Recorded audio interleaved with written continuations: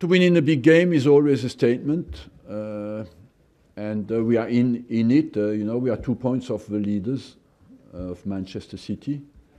So let's continue. I hope that that result today will give us belief and ambition to fight for it. Yes.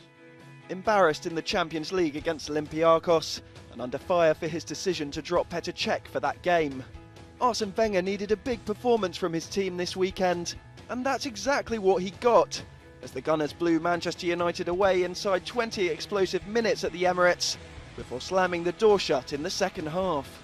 Wenger believes the result shows his side might finally be able to play in the correct way on the big occasions. We focused on what is important in the game, and that is part of being at the top level. The pressure on any disappointment today is massive, and you have to. It's maybe a bit more difficult to deal with it, but we did well. The nature of the victory certainly sends a message to the likes of Bayern Munich, who visit the Emirates after the international break. But whether Arsenal can replicate such a high level on a consistent basis is yet to be proven. Louis van Gaal gave an honest view as to why his side capitulated with less than a quarter of the game gone.